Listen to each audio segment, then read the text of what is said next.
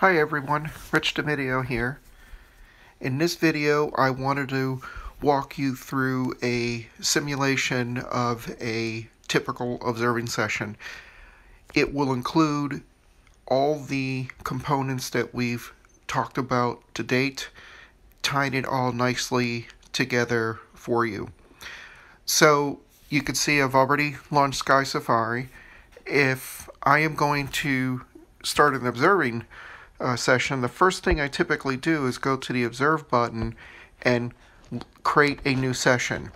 A session object, you might recall, I mentioned briefly in some prior videos as basically a bucket to record all the observations during a particular period of time.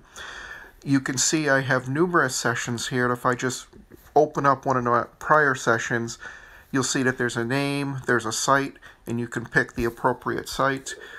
It automatically creates the start time, and then the ending time is based on the last observation associated with this session, and then finally the comments. And in the comments field, I typically like to log the moon phase and then scene and transparency.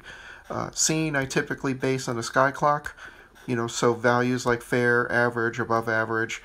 Transparency, I base it on the number of stars that I could see in a Little Dipper. That's defined by the Astronomy League scale from 1 to 7. Most of the time, my skies are typically 4, 5, or 6, which is pretty good. 4 stars typically is the 4 stars in the Little Dipper, the bold portion. If you could see all those, you're dealing with like Mag 5 skies, so that'd be like a transparency of 5, just as an example. Okay, so I mentioned that I want to create a new session, so I click on that little create button. The comments I typically dictate, you'll give it some type of name here. I'll just leave it as a default, fill in the location, and I'm all set. So the next thing I typically do is we'll go through the scope display and just set the particular scope parameters.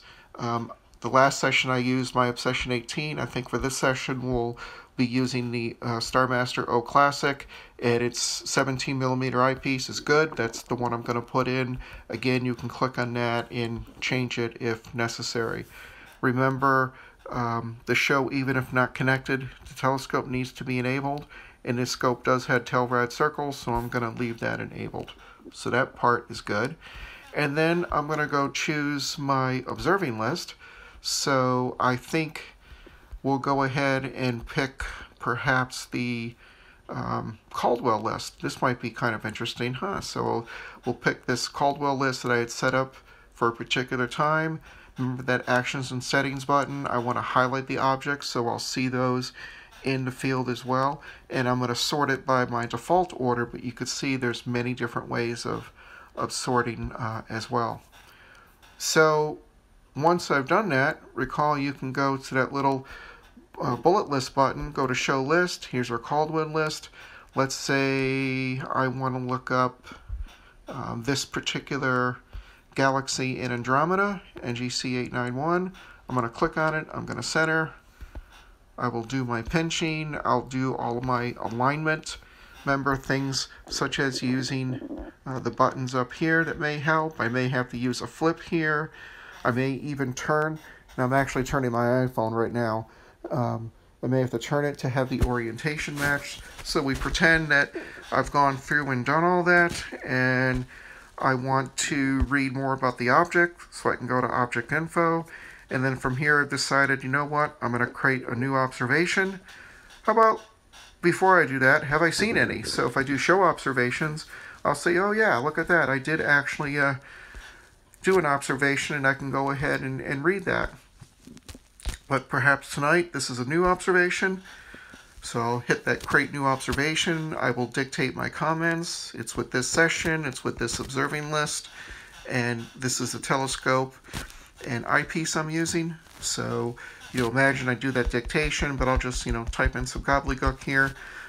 Typically after that I might have to do some spell correcting. Sometimes I do it in real time. Most of the time I wait till after my session is done and do that some other time, typically the next day. So I've created my session now, and so I'm good there. And maybe I scroll up and I don't see any other objects here that are fairly close by, but a couple things may have caught my attention here. Geez, M34, what's that all about? So I can click on it, I can read the info, I can hit center, I can pinch and so forth. Say, gee, that's kind of neat. And why don't we go ahead and, create a new observation from that one as well. Again, some gobbledygook. Everything else looks good here. So pretend that we've done that, and we've gone through and done that for a few observations. I might want to go back to my session now and see, gee, I've got 2 objects for this session, but what are those objects? Well, you can find that out by going to Observations, and then under Observations you'll see you have several choices here, including the sessions. So that's what's nice about this, is I can click on it from here, and here are the 2 objects I've looked at. Here's my log entries for them, and so forth. So that is pretty much the simple use case. Just to summarize that, you go through and you will create a session. Once you've done your session, you typically review your scope display, and then you'll go through and set up your observing list. And then when you do that, remember to hit that button here if you want to see those on the screen. And then once we've done that, we go through and go to our observing list and do our observations. So we'll pick on something, and then we either go and we might look at our observations,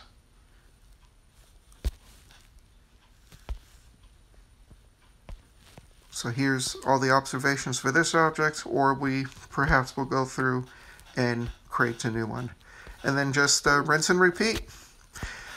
So that summarizes the use case, which is tried to tie in everything I've talked about in the prior videos. In subsequent videos, I'll likely pick some specific topics and go into more detail, even topics involving post-processing of your astronomy logs and reporting and so forth. So hopefully this has been enjoyable and useful. Thanks for watching, and clear skies.